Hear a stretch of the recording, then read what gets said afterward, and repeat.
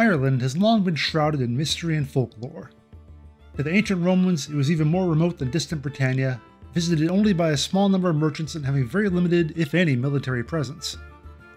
After the arrival of Christianity around the early 5th century, tales became legends, such as those spun by or about bards, or concerning great and terrible monsters or legendary heroes. Some of the most enduring Irish legends concern a bishop who lived in the early Christian era, a man known to us today as St. Patrick. Hundreds of Christian saints have feast days in their name, but St. Patrick's Day on March 17th is one of the few that's well known outside of the saint's native land and commemorated by Christians and non-Christians alike.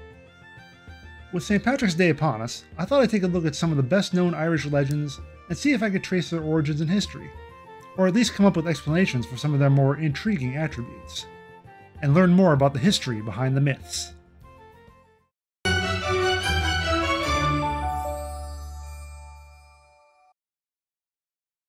Whether he's hawking cereal or stalking Jennifer Aniston, the Leprechaun is one of the most recognizable fantasy creatures stemming from Irish folklore.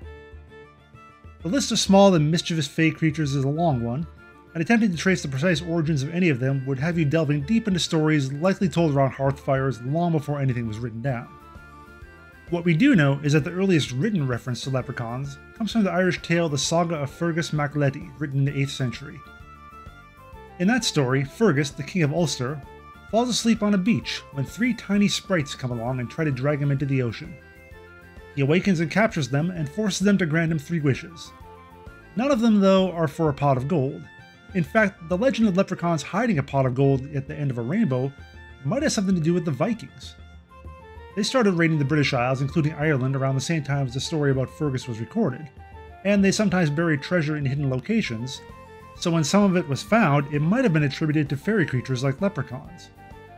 As for the rainbow part of things, well, rainbows are circles and don't actually have ends, so saying treasure or anything else amazing can be found at the end of a rainbow is akin to saying you'll come across it when pigs fly or when hell freezes over. It's meant to highlight the elusiveness of leprechauns and the futility of pursuing them and searching for their treasure. You might as well buy a lottery ticket. There is one way to catch a leprechaun, however. According to D.R. McCandless's 1888 book Irish Wonders, when a leprechaun wears out his shoes by running and stops to mend them, that's your chance. When a leprechaun gets lazy, though, he might take advantage of your farm animals. In Clare and Galway, the favorite amusement of the leprechaun is riding a sheep or goat, or even a dog when the other animals are not available, and if the sheep look weary in the morning or the dog is muddy and worn out with fatigue, the peasant understands that the local leprechaun has been going on some errand that lay at a greater distance than he cared to travel on foot. So the next time your dog is looking tired and run down, blame a leprechaun and cut the poor fella some slack. The Banshee is a spirit that takes the form of a ghostly woman and is known for her high-pitched screaming or wailing. Banshees were often seen as heralds of doom, singing their tragic melodies in advance of a family member's death, or bringing news of a distant relative's recent demise. In the former sense, the Banshee would have been perceived as hostile and probably taken the form of a monstrous elderly hag, while the latter type, a helpful Banshee, might have been seen as a beautiful young woman. The Banshee's origins probably lie with keening, a kind of vocal lament for the deceased native to the Celtic peoples of Ireland and Scotland and dating back to at least the 7th century. Women were hired to perform these songs at funerals, and they were paid with alcohol. This made them sinners in the eyes of the church, and led them down a messy life path, which resulted in many of them becoming the kinds of elderly crones that we associate with the popular image of the Banshee. It's said that the more important the person, the more Banshees will manifest to wail when that person dies. This also checks out with the notion of paid keeners, since the wealthy and powerful would have been able to afford more of them to attend their funerals.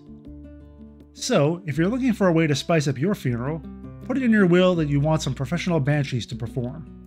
It's not like you'll have to listen to them.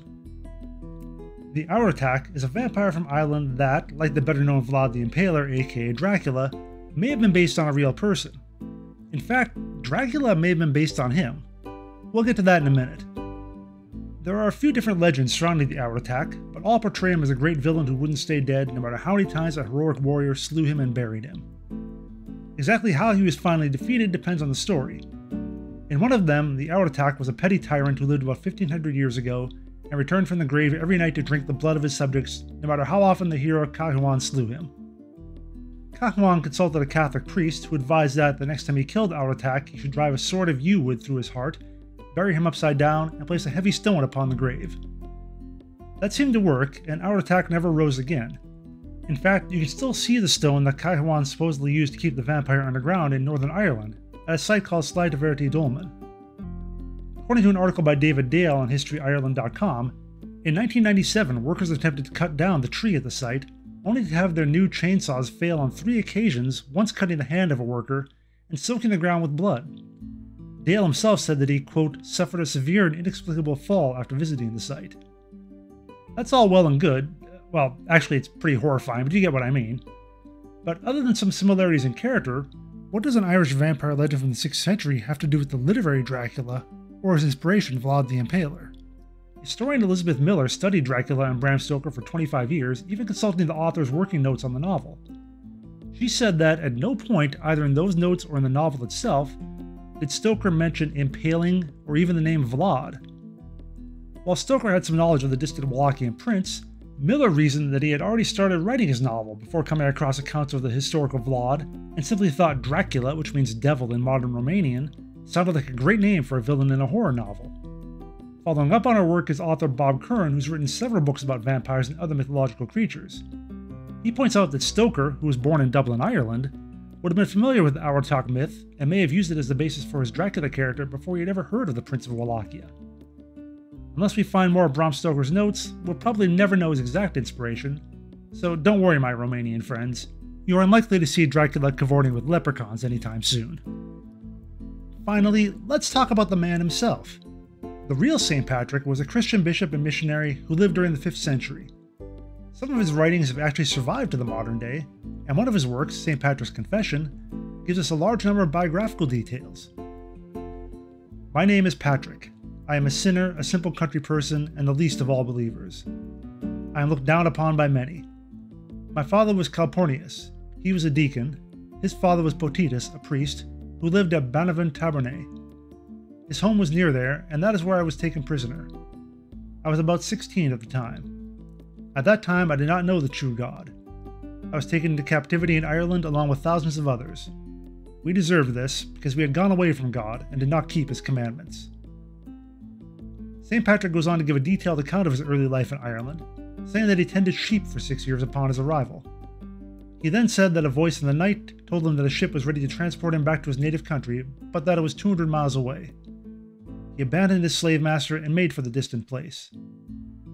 The captain of the ship, who was a pagan, initially refused to allow Patrick aboard, but some of the other men on the ship invited him anyway. They made landfall 3 days after setting out, and spent another 28 days traveling through wilderness. When their food supplies ran out, the captain taunted Patrick. "What about this, Christian? You tell us that your God is great and all-powerful? Why can't you pray for us since we're in a bad state with hunger? There's no sign of us finding a human being anywhere." Patrick responded to the captain and told his men to turn in faith with all your hearts to the Lord my God, because nothing is impossible for him, so that he may put food in your way, even enough to make you fully satisfied. He has an abundance everywhere. As soon as he said that, a herd of pigs suddenly appeared before them. They fed on their meat for 2 days, after which the men, quote, gave the greatest of thanks to God. Patrick returned to his parents in Britain, but a few years later received a letter from Ireland and experienced the voice of God on several occasions, which led him to return to Ireland and become a missionary, spreading Christianity to its pagan population. It wasn't easy. Patrick said that he gave out not less than the price of 15 persons to various authorities, and that he gave gifts to kings, who imprisoned him and his companions. "I live for my God to teach these peoples, even if I am despised by some," he said.